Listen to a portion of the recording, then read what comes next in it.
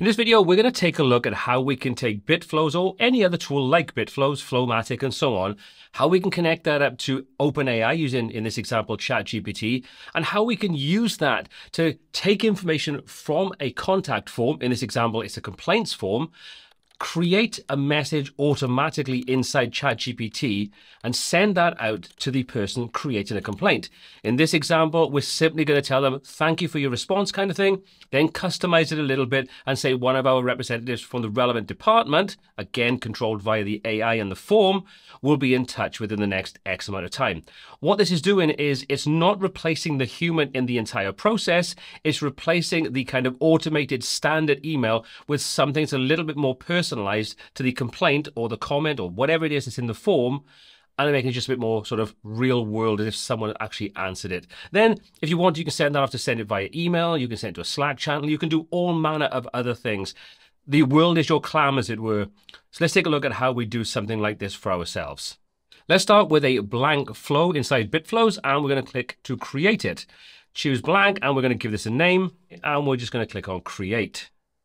So now we're into our overall flow. Now, I've covered these kinds of things in many other videos, but just to give you the quick TLDR on this, everything inside an automation is created from a trigger, and then you'll have one or more actions afterwards. Those actions can also be things like making decisions and things along those lines.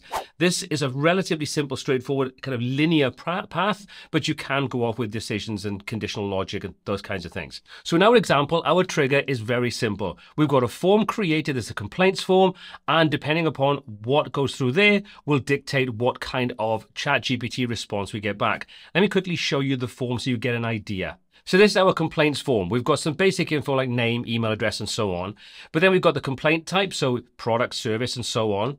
The date of the incident, the order number, and the urgency of the complaint, and then the actual complaint itself. So when someone fills this out, there's pieces of information that get used inside the ChatGPT response to customize it. First of all, let's set up the trigger. Come back into BitFlows, and we're going to select an app from the list. So click to drop this down. And as you can see, there's lots of different options here. If we come in and just do something like form, for example, you can see there's an awful lot of forms. So whatever form you're using, you should be able to cater for it inside here. Even if you're using native bricks functions and the form that's in there, you can use it here as well. For this example, we're using Bitform. So let's find that. Let's click. And you can see we've only got one trigger here, which is a submit success. So once that form has been submitted successfully, that will trigger the next action. So let's choose that from our list. And now we just need to configure some basic info. And the only thing we really need here is to tell it what form we're dealing with, which is, in this example, our complaint form.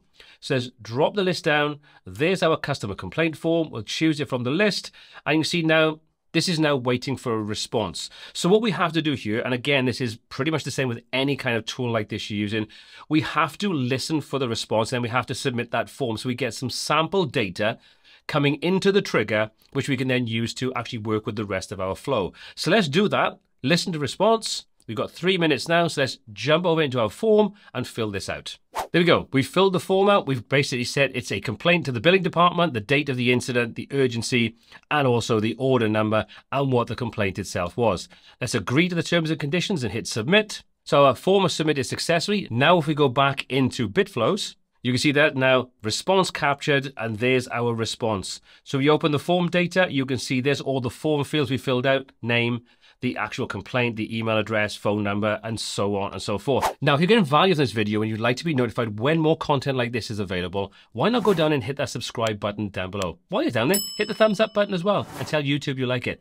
But if you're not enjoying it, hit the thumbs down twice, as that works pretty well too. Anyway, let's get back on with this automation video. So now we can actually leverage that data inside our ChatGPT. So let's move on to that next. Let's close this down. Let's add now our first action. So we'll click to open that up. We'll search for OpenAI and click to add that in. And you can see we've got different options now because this is an action and not a trigger. So we can do different kinds of actions, and we can do multiple actions if you want to. You can have as many action steps as you need. In this example, though, we want to keep it super simple, which is going to be create a chat completion. Choose that from the list. Choose our connection. Now, I've already set up my connection to ChatGPT and any of the other tools we're going to use here, like Slack and so on. Once you've got that, you can just choose that connection. We can select our model. In this example, we'll choose ChatGPT 4. That's perfectly fine. And then we can just build out how we want this to be handled. So the max completion tokens, how many kind of words we want this to be. Let's set this to be something like 500. We're not going to worry about things like getting unique responses and so on, but we are going to come down to the message section. This is where we can build things out. So to build our message out, what we're going to do is we're going to choose our field, and you can see we've got a couple of options here. We're going to set this to be an assistant.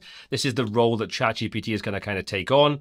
And then we've got the value, and this is where we can build out our overall message. So we can use the data that's been pulled in from our submission, from our form, and that's all evidence here. So again, you can see, Paul, I was billed twice to my order, my email, my phone, my billing, and so on.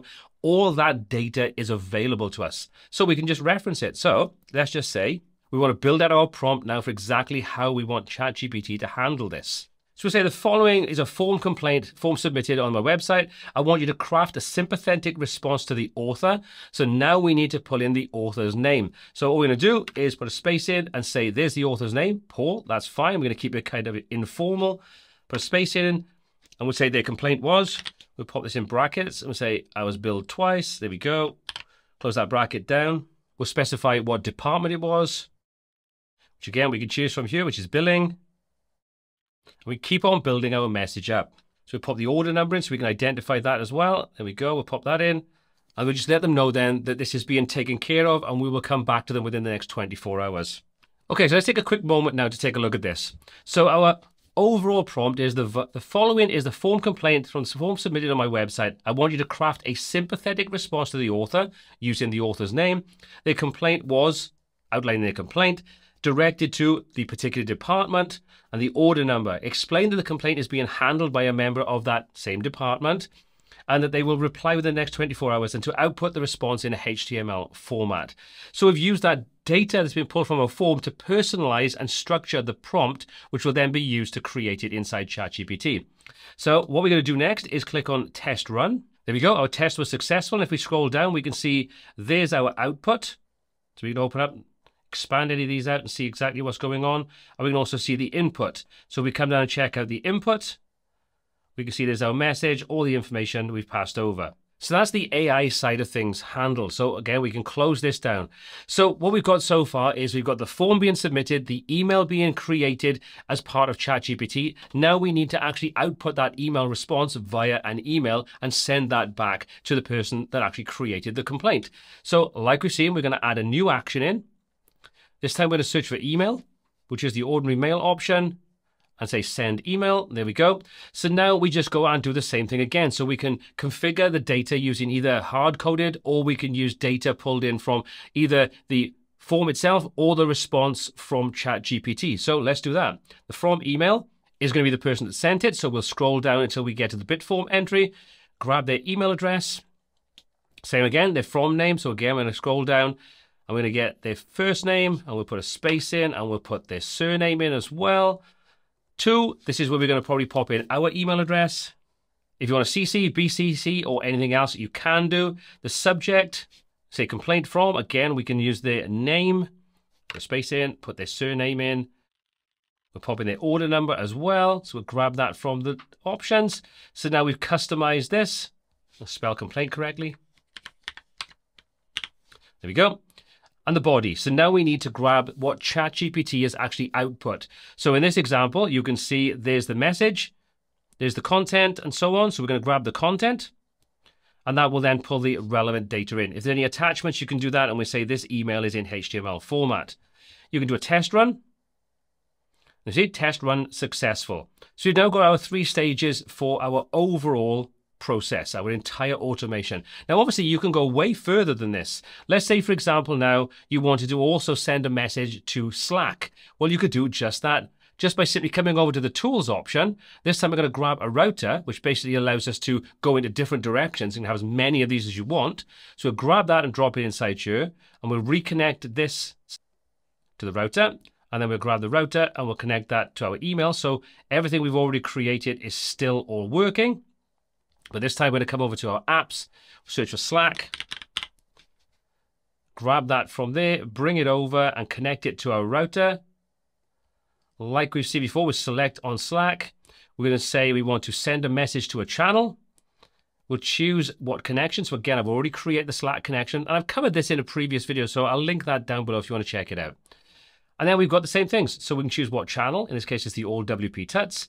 The message. So we're going to grab that content from here, and send as a bot, etc., attach any URLs, expand any links, and so on. So yeah, we can do all that. We'll say we're happy with all that and click on close. You can test run this, and now we've added an extra step in. And you could do the same again. You might want to put something into your CRM. You might want to have multiple different things happening. Well, you can do that. Multiple emails might need to go off to various different places with different information in them, or pull in from the form and the ChatGPT response. So now let's take a look at this in action. Let's say test this flow once. We'll say we'll use the existing data because it's already in there. We don't need to go back and fill the form in a second time. That's going to go through now, and you can see flow execute with existing data. It's executing in the background, and you can check your logs for more details. So we'll let that go through and complete, and then let's go and take a look at the response in our email.